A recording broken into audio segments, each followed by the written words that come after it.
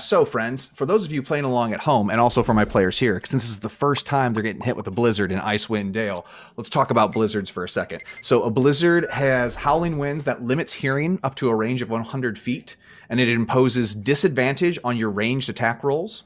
It also imposes disadvantage on any perception checks that rely on hearing. The wind extinguishes any open flames, disperses fog, erases tracks in the snow, makes flying by non-magical means nearly impossible. A creature falls at the end of its turn if it's flying by non-magical means and can't hover. Visibility in a blizzard is reduced to 30 feet. Characters without goggles or eye protection have disadvantage on perception checks that result with seeing because of the blowing snow. Any creature concentrating in a blizzard has to succeed on a DC Constitution saving throw at the end of its turn or lose the concentration on that spell.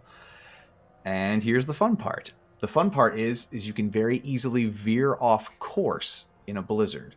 So your options are to either stay put, or if you want to try to keep moving forward and gain speed onto where you're going, you have to go ahead and make a survival check. Now, you all passed, like, as far as a party, you passed for that first survival check. So you're all on course to where you want to be going. But as the storm is coming down off of Kelvin, like, you can still see it, but then as the storm is going to wash over you, it is the gray.